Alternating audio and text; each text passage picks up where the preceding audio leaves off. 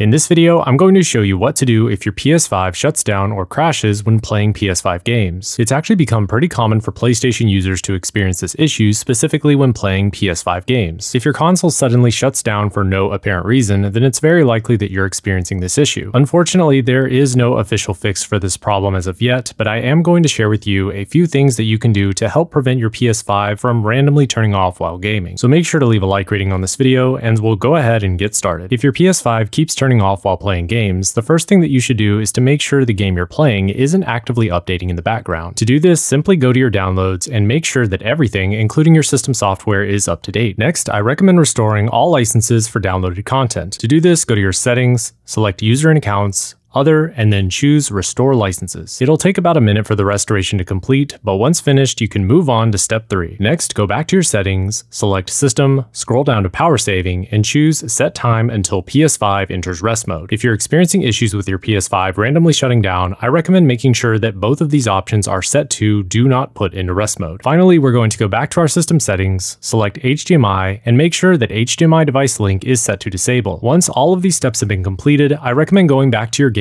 and see if the problem has been resolved. But if you're still experiencing issues, the next thing that you should do is inspect the PS5's power cable. Make sure that it's securely connected to the console and try connecting your PS5 directly to a wall outlet instead of a surge protector. It is true that I highly recommend the use of a good quality surge protector for pretty much everyone's gaming setup. However, if you're experiencing a power-related issue, it's best to try connecting directly to a wall outlet or even a completely different outlet than the one you've been using. But if all else fails, try playing another game and see if the issue happens with all of your games or just one specific game only. If this is the case, then you can simply try uninstalling and then reinstalling that specific game. And if all of the above doesn't seem to work, you can try going into safe mode and do a full database rebuild or even a complete factory reset as a last resort and attempt to fix the issue yourself. Otherwise, you can just file a claim with Sony support and send the PS5 in for repairs. But now you know a few things that you can do to help fix your PS5 from crashing or shutting down while playing games. Make sure to leave a like rating on this video if you enjoyed, subscribe if you're new to the channel, and ring the bell for post notifications. I'll see you in the next video. Boys.